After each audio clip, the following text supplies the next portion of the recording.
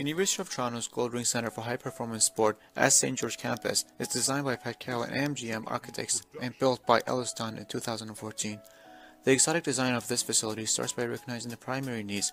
It must include a full program of regulation basketball and volleyball courts with lobbies, training, and sport medicine facility. To achieve this goal, the facilities are stacked on top of another in a unique fashion. The uniqueness comes from the fact that the field house is placed below grade with some glazing on the top west elevation. Otherwise, the structure would have been too large to fit within the permissible zoning envelope. The east side trusses are exposed to the interior and transparent to the street through a cable-supported glazing. A system of 6 parallel truss sections run lengthwise across the building span 54 meters at each bay.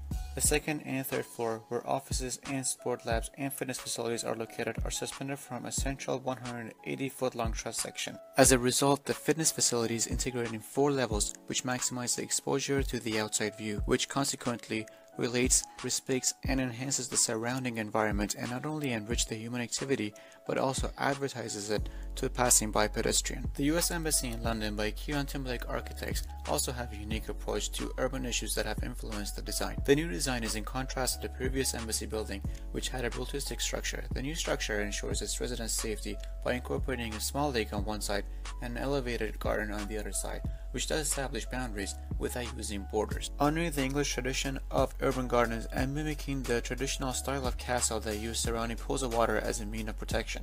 But instead of a castle-like stone structure, this building is transparent to the public to emphasize the notion of openness and democracy. The pure geometry of the cube is fragmented by a highly specialized ETFE facade that includes PV panels, is optimized to shade interiors from sun, and framing large open view portals to the outside. Even though the building stands out for its unique architecture compared to the site, it blends in perfectly for how it responds to its users' needs, similar to the Goldring Center.